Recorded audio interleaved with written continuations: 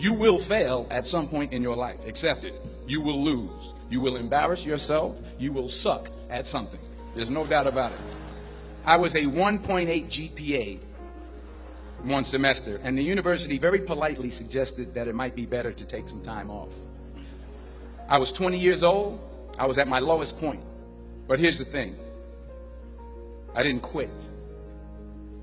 I didn't fall back.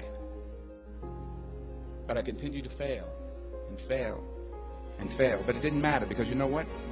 There's an old saying, you hang around the barbershop long enough, sooner or later you're going to get a haircut.